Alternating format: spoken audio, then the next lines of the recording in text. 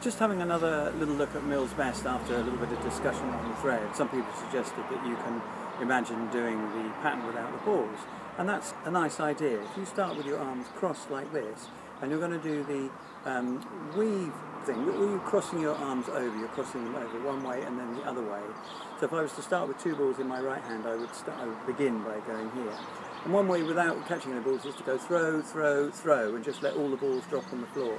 Then put 2 balls in this hand, 1 ball in this hand, throw, throw, throw, and just try and get the idea of all the throws going this way, then all the throws going the other way, without the worry of catching them.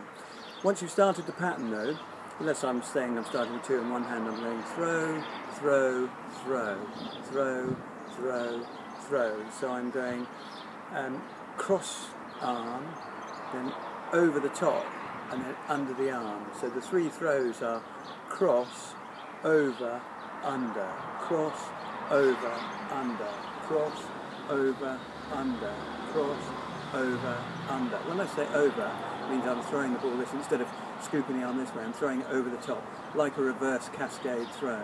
Really helps to do the Mill's best if you've got a decent reverse cascade as well as an ordinary cascade, because quite a lot of the movements are going inwards, inwards, inwards like this. So let's have a look. I picked 3 different colours again so you can see clearly each ball has its own path.